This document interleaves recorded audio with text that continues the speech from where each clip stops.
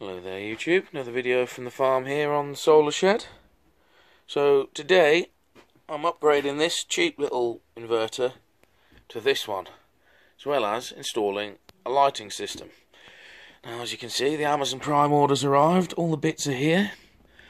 I've gone for this one because it's cheap and cheerful. My friend's got it in his little off-grid workshop and works great.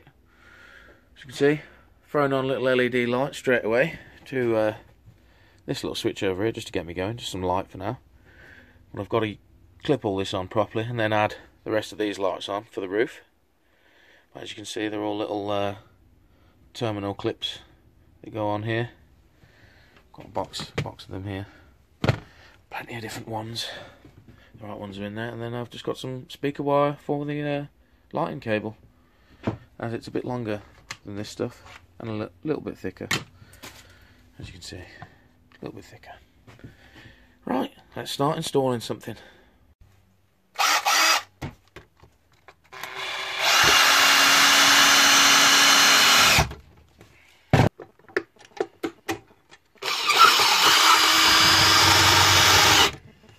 Inverter's easy to put on. Literally, get it in the right place. Put a screw or a bolt into these little slots on the end. That's it, fixed. Next, add on the terminal cables, which are connected to the battery. You can see when I took them off the other one, wrapped them in a bit of tape to stop them touching. Right, let's whack those on.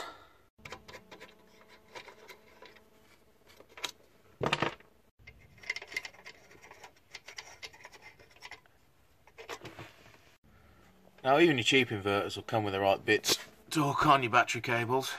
As you can see, these ones come with a bolt and a sort of a locking washer on there. So right, let's hook those on.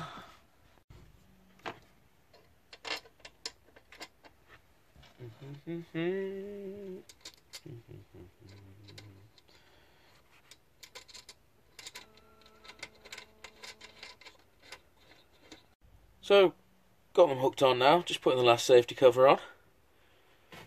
Got it all plugged in. Switches on nicely. As you can see, this one is silent compared to the cheap Chinese model with like 3 computer fans in it to even attempt to run 500 watts. This thing, silent. I'm sure it'll vibrate and heat up a little bit though once you put a lot of load through it. As you can see, on. All working. Right, next bit.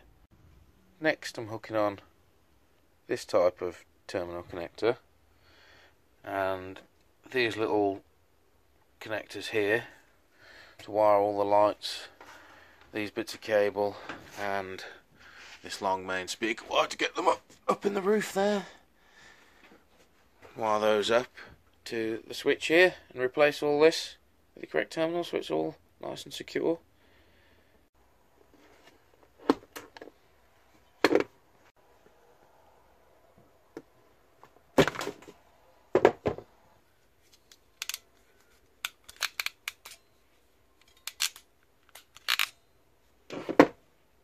So, that's it. We have LED lights and switches in play. All terminal done, all connected up nicely. Happy days, inverters on, working, charging stuff. Upgrade complete. Till next time.